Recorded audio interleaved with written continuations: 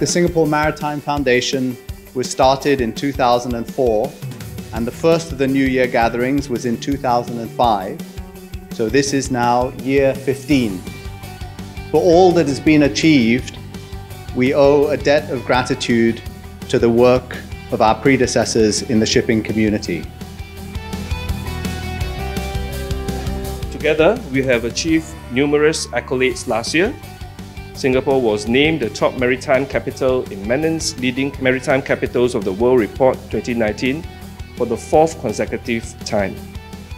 We also emerged top in the Tsinghua Baltic International Shipping Centre Development Index for the 6th consecutive year. Such close relationship is a secret ingredient to Maritime Singapore's success.